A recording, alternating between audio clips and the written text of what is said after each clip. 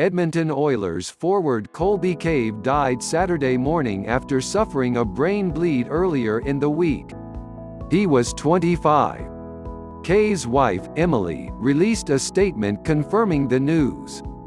"It is with great sadness to share the news that our Colby Cave passed away this morning," the statement said.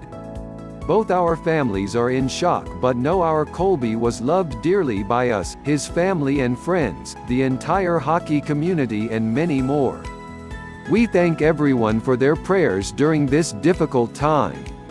Cave was airlifted Tuesday to Sunnybrook Hospital in Toronto and had been in a medically induced coma after having emergency surgery to remove a colloid cyst that was causing pressure on his brain. Emily Cave and other family members were unable to visit Cave in the hospital over the past few days because of COVID-19 rules. On Wednesday night, Emily Cave posted on Instagram that the family needed a miracle. Many in the hockey community offered support for Cave, including Oilers captain Connor McDavid, who called his teammate "one of the toughest guys I know." The National Hockey League family mourns the heartbreaking passing of Colby Cave, whose life and hockey career, though too short, were inspiringly emblematic of the best of our game, NHL Commissioner Gary Bettman said in a statement Saturday.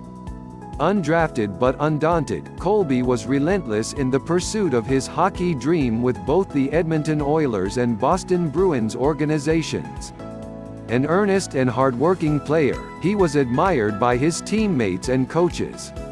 More important, he was a warm and generous person who was well liked by all those fortunate enough to know him. We send our heartfelt condolences to his wife Emily, their families and Colby's countless friends throughout the hockey world. Players and teams from across the NHL and other hockey leagues expressed their sympathies. Colby was a terrific teammate with great character, admired and liked everywhere he played, Oilers chairman Bob Nicholson and general manager Ken Holland said in a joint statement. "Our thoughts and prayers go out to his wife Emily, his family and friends at this very difficult time." A native of Battleford, Saskatchewan, Cave scored 1 goal in 11 games with Edmonton this season. Originally undrafted, he had 4 goals and 5 assists over 67 NHL games with the Boston Bruins and Oilers.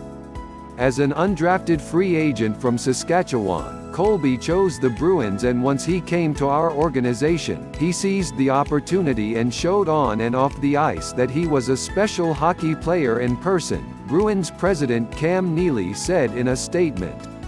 "He was, and will always be a Bruin, and he will be dearly missed by everyone who was lucky enough to know him."